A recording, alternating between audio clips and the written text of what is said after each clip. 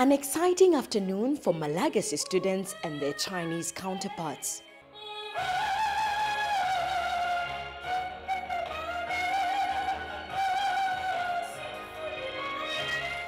Audiences were wowed by a display of integrated cultures.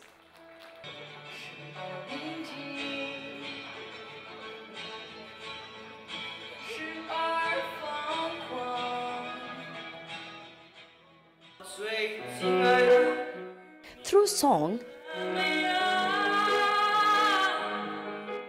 contestants showcased their talent and their prowess in the Chinese language.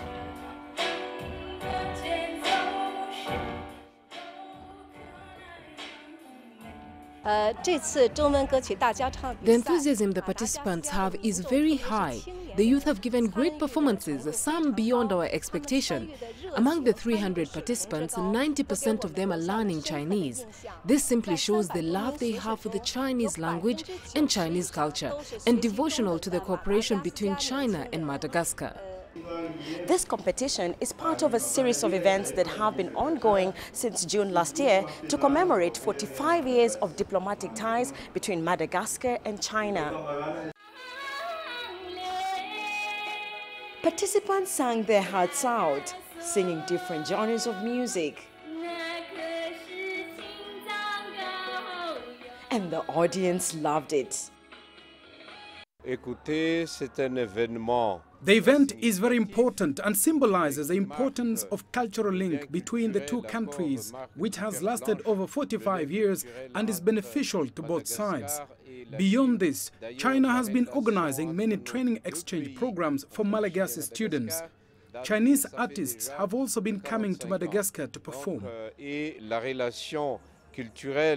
The relationship between China and Madagascar is a very important part of the whole China-Africa relationship.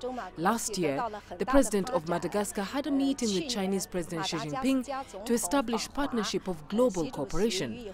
Madagascar is among the first nations to join the Belt and Road Initiative. At the end of the ceremony, participants were awarded with certificates and several gifts.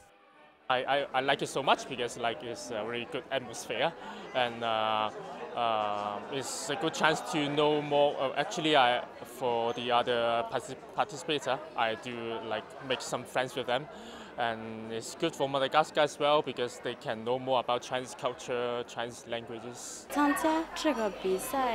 I like singing, especially in Beijing opera. I am hoping by participating in this event, I can improve my Chinese. As relations between the two countries grow, and as more Chinese settle in Madagascar, events like this are becoming increasingly important to enable smoother operations between the two. Susan Mongeli, CGTN in Antananarivo, Madagascar.